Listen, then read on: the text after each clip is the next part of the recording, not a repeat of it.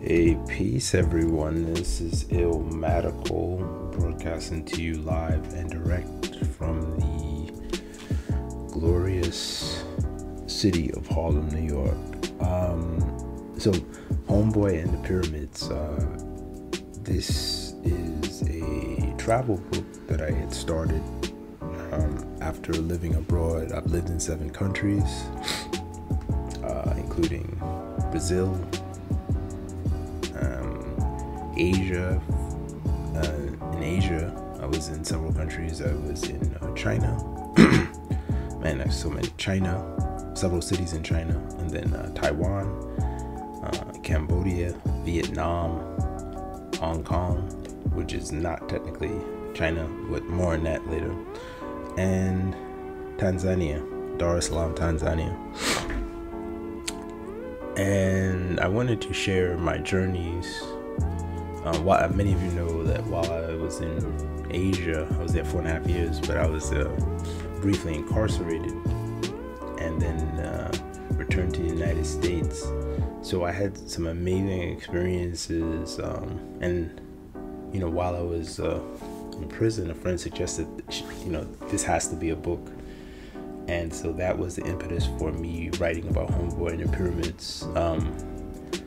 But a buddy of mine, in fact, the same friend who had encouraged me to start my journey in traveling in Asia, he was really saying, you really should consider doing a podcast due to my background in journalism. So while I'm finishing up my book is about 75% done.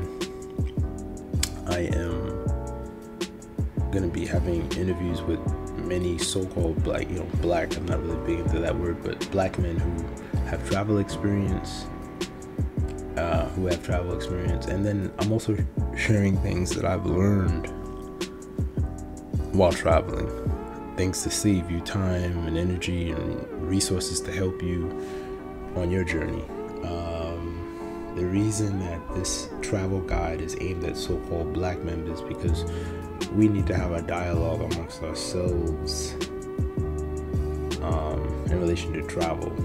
And when I say so-called black men, I'm talking about African American, Caribbean, Afro-Latino, and African men.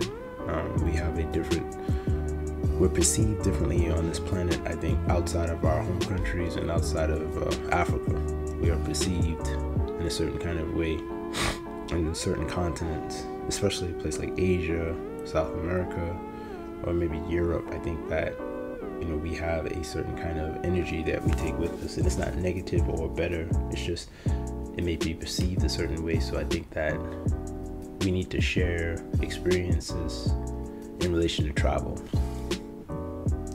So that was another reason I just wanted to share with people as I begin this journey, as I'm around finishing up my book.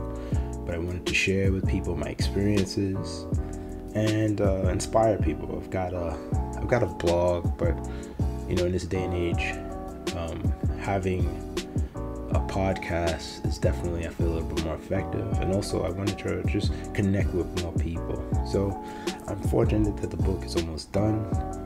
Even as I'm writing, as this morning, I'm looking at the New York Times section. There was an article about something happening in Hong Kong, and it just struck a chord with me because Hong Kong was really a significant city. It really is the city that provoked, the title of my book, Homeboy and the Pyramids. The pyramids, I don't know if any of your brothers have read The Alchemist, but hopefully you do. But in this book, the protagonist believes that they would find a treasure in their journey, and that's what happened with me when I was first in Asia.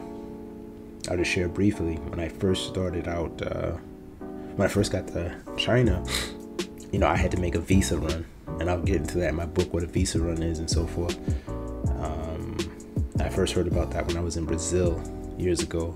But when I went to China, I had to go to Beijing, and I met up with a contact from New York City there.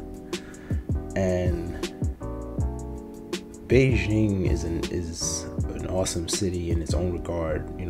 Mainland China is dope, but Hong Kong is one of the most fucking amazing looking places in the world.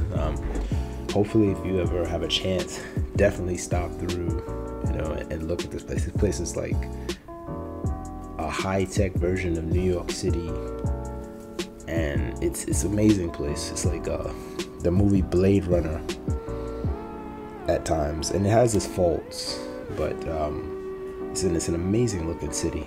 It's like China done right. I don't know, disrespect to mainland China, but it became my focus, and I really wanted to live there.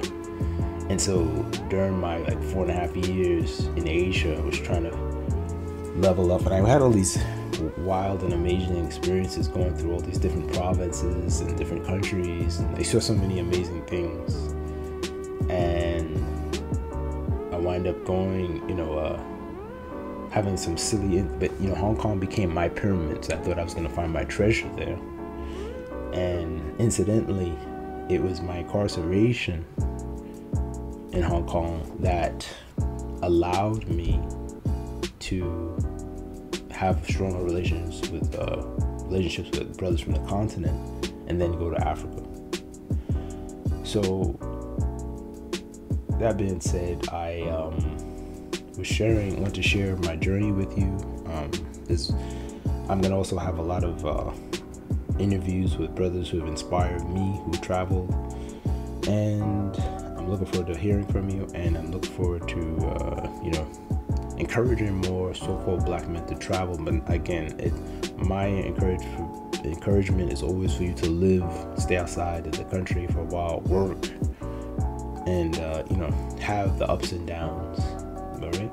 Again, I'm not against any form of travel. People want to go to a resort for a week or two, that's good for them.